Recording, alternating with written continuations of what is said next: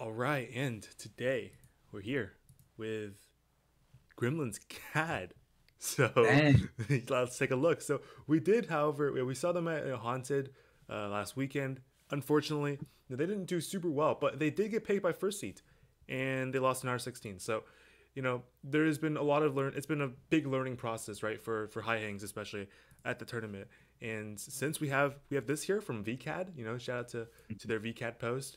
We can just take a look and really dissect this robot, right? Since we have such a close and detailed look of their CAD.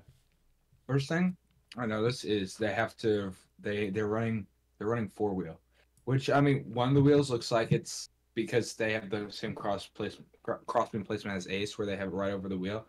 But I'm not sure. Oh, I think it's because they're PTO, so they have to get rid of that second one. But what having more wheels actually really allows you to do is have better acceleration. So this bot looks a little bit on the heavier end just because it's longer. So that Excel might have hindered them. Yeah, of course. But I mean, I don't think that's nearly as big of an issue as not being able to play wall stakes, right? Because we did see that they needed a bar here. They don't have it in the CAD, but they need a bar here with like a plastic, right? That lets them slide up uh onto the hang, right? And they have a little kicker on the bottom there that can help them stop on the each run. Hmm. Yeah, I mean overall, there's really good placement of these air tanks and just everything, right? This is placed within here these custom, I guess, CNC plastic sheets. Yeah, very clean. Yeah, and for what you're talking about with wall sticks, what they could do is implement like a 1028 direct Mac where it's just very low profile, and so it kind of sits inside your robot and would allow you to slide past it. Yeah, shout out to 1028 as well. Definitely go check out their video on their direct mag. But basically, what it does is it's kind of like a in between of like kind of like takes inspiration from like Fish Mag, Lady Brown, and Redirect, right? Basically, it sits just like flat against your basically your like hook, right? Just like a Lady Brown would whenever it's loading, and then it would just pull the ring off just like a Lady Brown, but it's sitting like further down in the robot. So that's very nice, and then you can definitely fit that onto a robot like Gremlins here.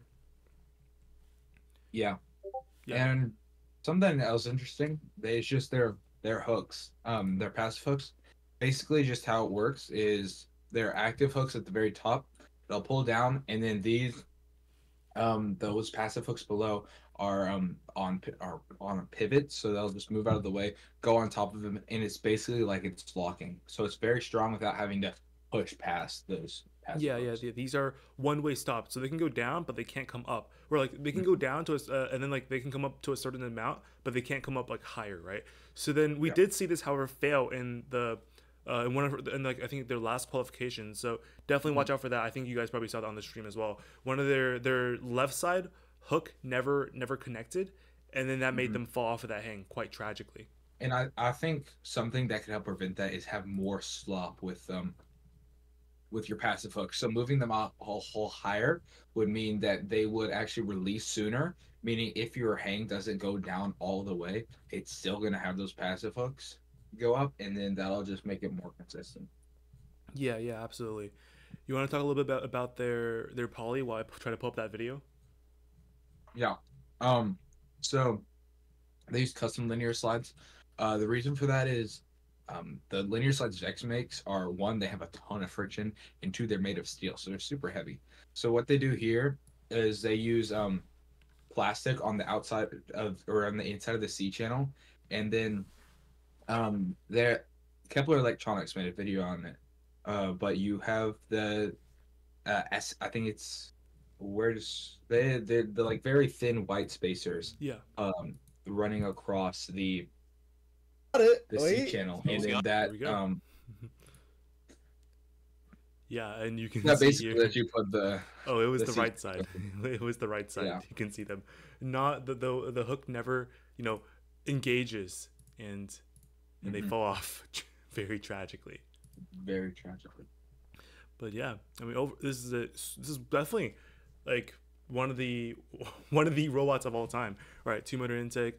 They can Hmm. probably cut it down to a 1.5 and then run a direct mech if they want to. I don't know if they're Yeah. sticking with high hang. I think they might be sticking with high hang. I'm not too sure though. I would think so. Hmm.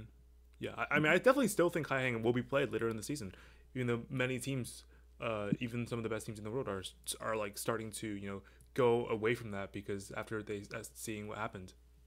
But I think undeniably, even if you don't think it's good for matches, it's going to win skills at Worlds. Yes, yes, for sure, for sure. Just like last year, right? With number one and number two Hmm. skills all being high Great year. hangs. Yep. Hmm. Yeah. Well, good CAD.